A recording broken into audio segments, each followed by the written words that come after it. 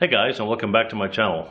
Well, today we're going to do a short but hopefully fun tutorial in Photoshop where we place a plane of glass that is rainy and fogged up in front of an image of a pretty lady.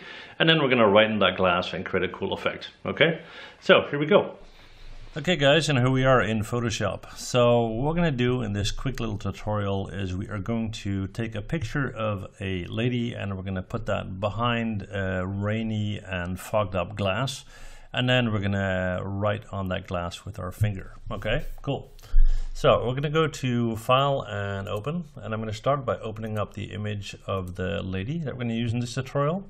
And I got this image off pixabay.com, so check that out. It's free images for commercial use. And what we're going to do with this image is we're going to go up to Filter, we're going to go to Blur and Gaussian Blur. And let's blur this by, let's do 10 pixels, that's fine. Okay, and we're going to hit OK. And next thing we're going to do is we're going to bring in our rainy glass. So we're going to go to File, and I'm going to do Place Embedded. Here is my rainy window. There you go. And I'm just going to pull that up high enough so it's covering the entire image, like so. And I'm going to hit Enter on my keyboard, right? I'm going to select my rainy window layer, and I'm going to go to my blend mode, and I'm going to change the normal blend mode to overlay. And as we do that, you can see that we now have our lady. We can even decide if we want to select that layer. And let's see, we're going to unlock that first. So we're going to right click and go to, actually let's do convert to smart object, that's fine. We have got that selected, and what we're going to do is we're going to tweak the opacity just a bit, just to bring that down, not too much. Let's try 85. Yeah, 85 is fine. Okay, so we got that. We got our rainy glass, and what we're going to do next is we're going to draw on this glass. So for that, we need a new layer.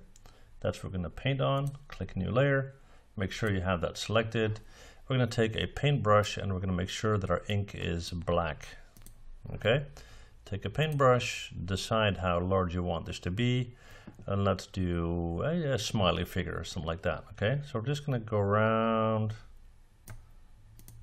Two eyes and a mouth, and just to make it a little bit cooler, what we're going to do is add a little bit of drip effect. Okay, so for that we're going to go to Filter, let's see, we're going to go to Liquify, and that will give us this guy here.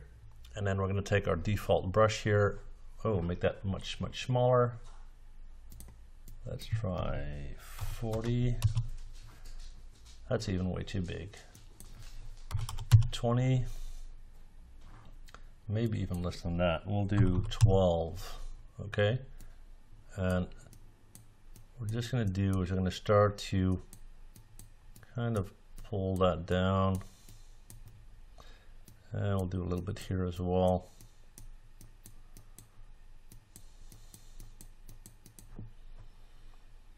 And don't go nuts on that. I'll make it slightly bigger. Let's see, the pressure is good, yeah. Make that slightly bigger.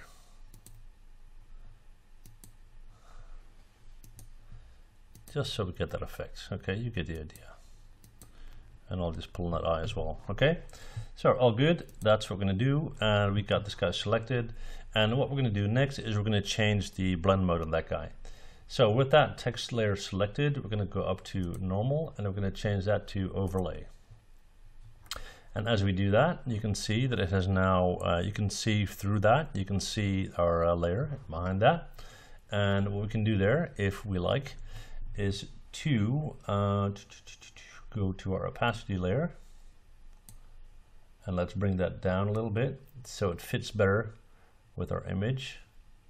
We don't want it to be too dark. This is too dark, okay? So let's try 75%.